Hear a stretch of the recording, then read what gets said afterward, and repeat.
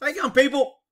That's a pretty good little video on a shooting. Not that it's a good shooting, but I think the cops pretty much didn't have a choice on this one. So if you want to go watch the original video without me talking, don't cry in the comments. Here's the name of it: body cam officer, fatal shooting, suspect clerk, Las Vegas. There's the date. It's on Video Leak Police. Make sure you subscribe and like all these channels that are promoting holding cops and government accountable. Without these guys putting this stuff out here, nobody would know what's going on, which is exactly what government would love. So I'm sure they're going to find a way to stop it soon. But I digress. Here we go. Let's see what's happening here. As we know them today, ref 10:30 a.m., a shooting occurred in the 3300 block of Brussels. It was reported that several shots were fired into a vehicle. Fortunately, no one was injured in this event. An individual identified as Maurice Parker. Maurice Parker. Now, they interviewed his mom. This guy was he just got accepted at doctor school, and he was about to leave before this incident. So, according to mom, this is an isolated incident, kind of like police brutality. Was identified as a suspect in that shooting, and that was based on witness statements, surveillance video, as well as casings from that scene were matched with the firearm that Mr. Parker had on him when he was contacted by officers. Okay, so this is critical information that the officers knew at the time they contacted him. But did they know the casings match, or did they know he was a suspect? That will go into the totality of circumstances on why, and to me, when I see 4 or 5 officers with shotguns and multiple officers approaching a guy in a store, they're pretty sure he's armed and dangerous, and they're pretty sure that he's probably going to fight. Now, for those that don't know why you could figure that out, I can look at this guy, and I'm just going to take a swinging wild-ass guess, my little swag here, that this guy, this is not his first brush with law enforcement. This guy's been to prison. He's been to jail. Rick, you can't judge something. See, that's ignorant liberal shit that'll get you killed if you're a cop and you run around thinking that you need to, all rattlesnakes don't bite. You should go play with them and see which ones do before you judge them, Rick. All alligators don't eat people, Rick. You should pet them and see if they eat you before you judge them. Well, that's just idiotville, and that's how you get your ass killed, okay? I don't need somebody doing a 2-week study with a doctor's degree telling me that this guy is probably going to fight when the cops get him, okay? And he could be white. And I would be saying the same thing, because there are certain indicators that you just learn over the years on when criminals are going to be criminals. But I digress. Here we go. I had to piss some people off because, Rick, you're judgmental and you shouldn't, and you should love and hug, and he just needs a hug. Okay, yeah, he just shot a bunch of people at drive-by shooting, and he's going to pull a loaded gun on 5 cops with guns. And somehow some idiot's going to be running around, Black Lives Matter, he was going to doctor school because his mom said so. Whatever. Detectives learned that Mr. Parker was employed as a clerk at a convenience store located in the 2500 block of North Pecos. Sergeant we don't know how they learned this, along with detectives Pappas, McGill. But what we do know is that they did learn it. And if they, which they probably did, do a search warrant on this guy's house. Normally when there's a shooting or a homicide, all cops, we follow up, we go do a search warrant to find either evidence of what caused the crime or what causes the contact, etc. So they probably went to where this guy lived after they found out, did a search warrant. In the search warrant, in the probable cause and affidavit, it would say, during the course of the investigation, we had 3 witnesses that identified Maurice, said he had a tattoo on the middle of his head of a cross. We identified him by his gang name of Paco Loco, whatever. And he said that he ran and he fled in this type of car. When ran a car, came back registered to him or his sister or whatever. So all those facts would be, he just said the detectives learned. Okay, they learned, but we don't need to really know. When I talk about totality of circumstances, some people like to come here and be smart and go, well, Rick, how do they know? We don't know if they just cheated and they just... It doesn't matter how they knew. They knew it, and they based their decisions on that information. It's for the courts later to determine whether or not the cops were reasonable in what they knew and how they acted.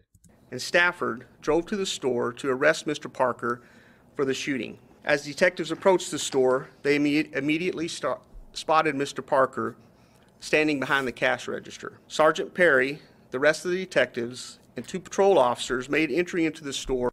So some people will say, well, how do they know it was Mr. Parker? How do they know it was somebody that looked like him? Mr. Parker has a few distinct tattoos on his neck and forehead that and what I thought I saw a freaking what was the other thing he had? Like a little what is that called? A piercing or something? Whatever. So Mr. Parker has some distinct, and usually guys get these tattoos on their face and neck to show who they are, to announce what they're about. Okay? You don't see too many Second Amendment guys running around with the snake on their head and don't tread on me on their face. Okay? That's just not how they do things. Now, when you go to prison, you get tattoos in order to show your loyalty, etc. Rick, not everybody has tattoos in prison. I know. Quit crying. You little tattoo criers come here. He's picking on people with tattoos. I'm not. Using common damn sense. The shooting. As detectives approached the store, they immediately spotted Mr. Parker standing behind the cash register. Sergeant Perry. At least Mr. Parker had a job. Now, me personally, with my skewed, biased, judgmental attitude, he got that job so he could rip them off and figure out the routine on how they saved the money, and he was going to rip them off later. Rick, you can't do that. Just because he had a gun and shot people and pulled a gun on cops, he was a good guy. Okay, yeah, you're an idiot. The rest of the detectives and 2 patrol officers made entry into the store and gave Mr. Parker verbal commands to keep his hands in the air on the back of his head and to not move. Okay, so let's take a look at these commands. So this kind of happens fast, and you see a guy outside with a gun through the window, which he's too damn close. He's probably getting close because he can't see. He should be standing up with a good two-handed stance, so if he shoots, the glass isn't going to hit him in the eye. The closer you are to glass when you shoot, the more likelihood it's going to shatter. This isn't a car windshield, so it's going to kind of explode. But anyway, I digress. We got a guy on the ground here. I don't know what else I saw before I stopped this. Let's see here. In the air on the back of his head and to not move. So we have 1, 2. That looks, oh, that's his legs. So we have 3 inside and 1 outside. Okay, so the guy holds his hands up, feigning, faking, acting like, hey man, I'm just trying to get into doctor school. Ask my mom. Everything's cool. Don't shoot. I'm good. Hands up. Don't shoot. I can't breathe. All the things we've been told that everybody that gets shot was suddenly just being a great person. Okay. Do not move. With the hands on top of your head. Yes, sir. Turn around slowly. Do not move. Do not go on your knees. Stand up straight. Now, I checked his waistline when he turned when I first saw this, and I'm looking for a gun. And his shirt's loose, and you notice he's leaning forward. You notice he's looking down and leaning forward. He's trying to cover up any kinks. He knows that if he stands up straight, you're going to see the gun in his waistband or pocket. Now, this may not be the case in this incident, but when career criminals carry guns, they learn how to conceal them. I can't tell you the number of people that have taken off with weapons, and I noticed before while we were giving them commands or dealing with them, they were either protecting, covering, bladed stance, keeping the side away with the gun, bending over, keeping their leg or their hand in an awkward position, standing with their leg or hips twisted. You can tell a lot by body language when somebody's trying to conceal something. If you're looking, other people would say, look, man, he's putting his hands behind his head, his hands are up. They just shot him because he's black. Yeah, well, that's because you're an idiot. Turn around slowly. Do not move. Notice the bending over? Why is he bending over? Why isn't he standing up straight? Does anyone else find that odd? He's almost standing up straight here, but you notice his front shirt never goes tight. It always hangs loosely to cover his waistband area. Turn around slowly. Do not move. Do not go on your knees. Stand up straight. He doesn't want to stand up straight because you'll see the gun. Do not move. Now, if any officer saw a gun here, normally you want to identify. Bulge in the right side. Looks like he's got a gun in his right pocket. I think he's armed. He's got a gun. There's a bulge. It looks like a gun. You would articulate this to everybody so everybody knows. Even the suspect knows. Whoa, dude. We know you have a gun. Our guns are out. Don't fuck around. If you go for that gun or make any move to that gun, You're going to die in the dark if you blink. So I'm telling you, don't freaking screw around with this. So this guy's giving some pretty good commands to this guy, being very, very clear. One person's talking, they're all not yelling and screaming, so there's no way somebody's going to say, well, he was confused. Doctor school wasn't this hard. Whatever. Interlock your fingers. Stand up straight. So now we've set up a pretty good crossfire. Obviously, we already had a crossfire. So we have a guy outside. I think that's still the cop here. We have a guy here, and now we have a second guy here, and we got a guy here. This is what I call tunnel vision when we see a threat, and cops do it all the time. It's hard to not do it. The more you've been around, the more you've done it, the more you're more worried about getting shot by another cop, and you're not so focused on the suspect making an arrest or getting him. And you start thinking, wait a minute. I know how freaking cops work. There's a bunch of cops here. Not only do I have to watch him, I got a bunch of cops with guns, and I don't want to get in front of them because they may not be thinking that I'm in front of them before they shoot. So this is what I call rookie moves or just tunnel vision. These guys want to get on this guy quick, and they start moving around, circling the wagons, and they create a really dangerous crossfire. Okay, so we have 1, 2, 3. Maybe this cop from outside came in, because I don't see him outside anymore. This guy's got a pretty little yellow Glock. Rick, it's not a yellow Glock. That's a taser. I know, you freaking crybabies. Just had to say it so one of you guys can come here and comment. He doesn't even know what a yellow Glock is. Don't step to your right. Okay, so this guy's got his gun pointed down, and he's kind of follically challenged. I don't understand the purpose of this, people. If this guy is a threat and other people have their gun, this guy's got a shotgun. And that's why I think this guy drops so quick. He gets shot with a shotgun. This guy's taking a lowered stance. I'm not sure why he's low. Maybe he's using the counter for cover. But if this guy drops down, this guy has no shot whatsoever. So he's lower. This guy can still get a shot if he drops down. And this guy's got his gun holding down like, I don't want to point my gun at you guys. I know everybody else got the gun. I'm the nice guy here. I don't understand this gun down thing, but okay. Keep your hands on top of your head. So this guy doesn't have a mask. This guy's got... Did his hands just come off his head? I thought he just said keep his hands on his head. Rick, he didn't understand. In doctor school, putting your hands on your heads means taking them off. Oh, okay, I got it.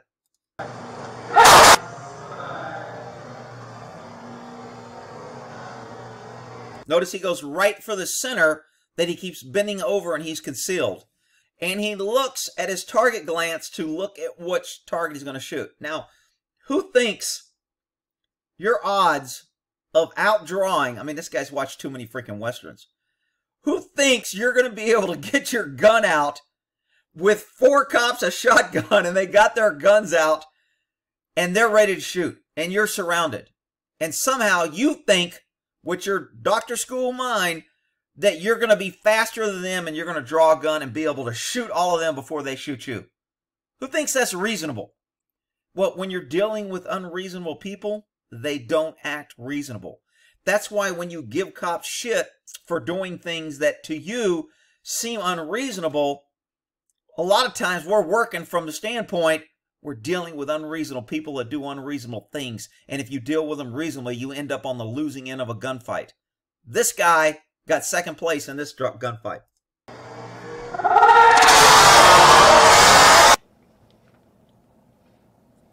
I still can't see the bulge.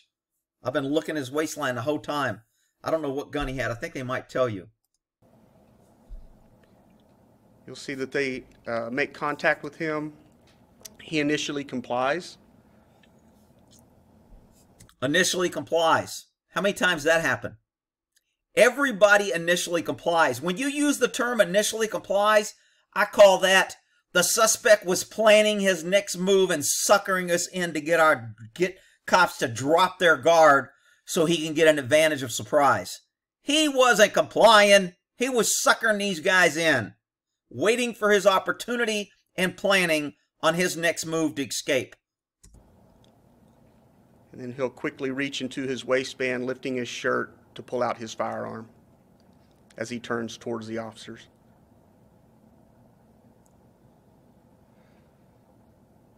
Damn, those some good-looking bananas. I'm surprised the fire department ain't there, like blocking off traffic.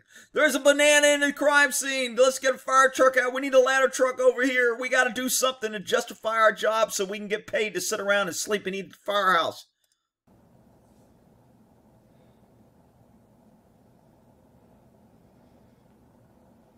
Man, this guy's got yellow gloves on or what? He's got yellow gloves and a yellow... Maybe he was designated non-lethal and couldn't have a real gun or something? The hell's all these freaking bright... Anyway, I'll digress.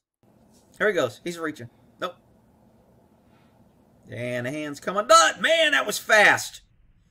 Boy, that didn't take long, did it? Even in slow-mo. Doesn't take long.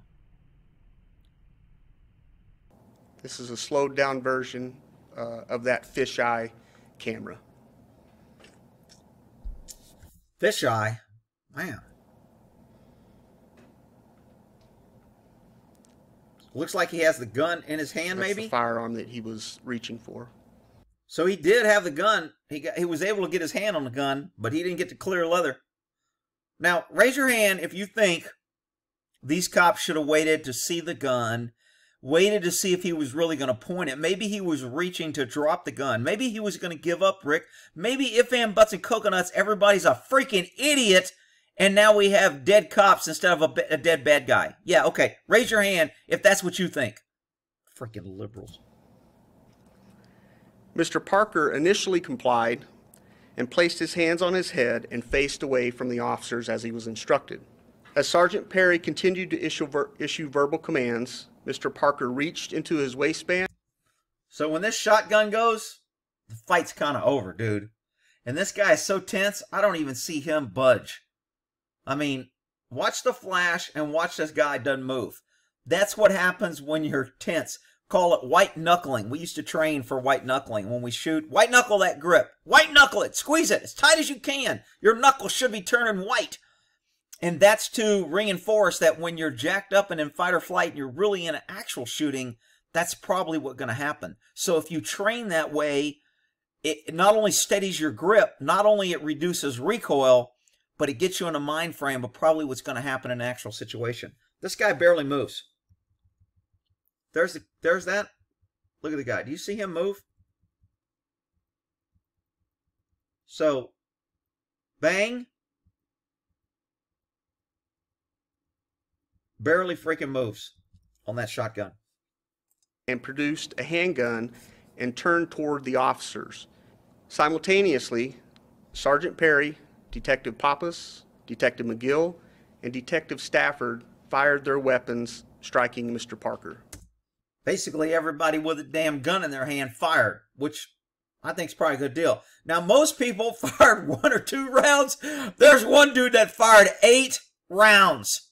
Now, remember the Supreme Court rule, the number of rounds fired by the cops does not mean they're trying to kill the guy. It merely means how fearful and how dangerous they thought the situation was and how they perceived the threat was real. This guy's a real threat. He's shot and killed people, and he's reaching for a gun. So I got no problem with these guys firing multiple rounds and humanely dispatching the future doctor that will never be.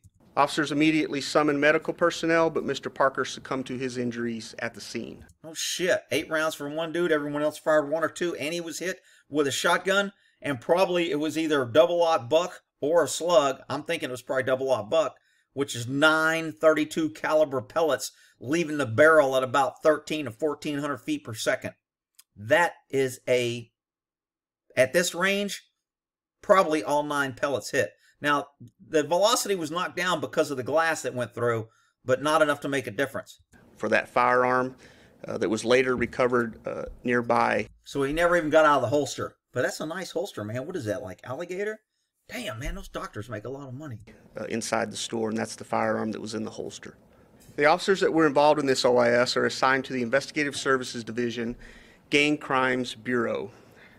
They work in plainclothes capacity, and as such, they do not wear body-worn cameras. The officers were wearing tactical vests with insignias that clearly identified them as police, and we do have body-worn camera from the patrol officers who were on scene. The officer-involved shooting occurred in the 2500 block north. Our Sergeant Stephen Perry. Sergeant Perry is 52 years old. He's been with LVMPD since 1999. In this incident, Sergeant Perry was armed with a Glock 17 9mm equipped with a tactical light. The investigation revealed that Sergeant Perry fired 1 round. One round. I'm okay with that. Bang. He dropped. He dropped pretty damn quick because he got hit with multiple rounds at the same time. And because he probably bled out. I mean, you know, a shotgun has 9.32 caliber pellets. Then you have 3 guys with 9 mils. Then you have another guy that shot 8 times. This guy his body probably went into shock and trauma that pretty much just shut down, is why he went down so fast. Second officer involved is Detective Eric Stafford, Stafford. Detective Stafford is 35 years old. He's been with Las Vegas Metro since 2008. In this incident, Detective Stafford was armed with a Remington 870 12-gauge shotgun. It was equipped with a tactical light, and the investigation revealed that Detective Stafford fired 1 round. The third detective involved. He didn't say what kind of round it was. I'm assuming it's double-aught buck. That's the standard load we carry. I carried my second round, I think, was a slug, because I figured the first round would be oh shit, and then my second round was a slug, and then I carried a couple other double-aught buck, and I think my last round was a slug. So I kind of varied my loading of my shotgun. Some guys do it. Some guys just load it straight with double-aught. Is Detective Julian Pappas, Pappas. Detective Pappas is 31 years old, and he's been with Las Vegas Metro since 2014. In this incident, Detective Pappas was armed with a Glock 19 9mm. The investigation revealed that he fired 8 rounds. So he fired 8, the other guy fired 1, and then the shotgun fired 1. Lastly is Detective Solon McGill, S-O-L-O-N, McGill, M-C-G-I-L-L. Detective McGill is 41 years old, and he's been with Las Vegas Metro since 2013. In this incident, Detective McGill was armed with a Wilson Combat 1911. That's a freaking high-priced gun. Man, those guns are usually $2, $3, $4 grand each.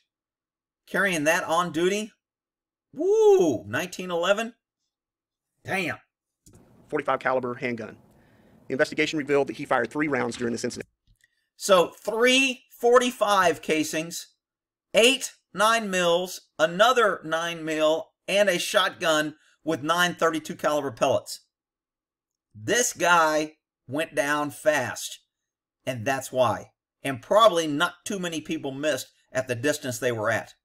Yeah. The suspect was identified as Maurice Parker. Parker's 34 years of age. He's a black male, 6'1", 235 pounds. As I mentioned before, he was also the suspect who was identified in the shooting that occurred earlier that morning. Mr. Parker was armed with... Now, he slid that in, that he was identified.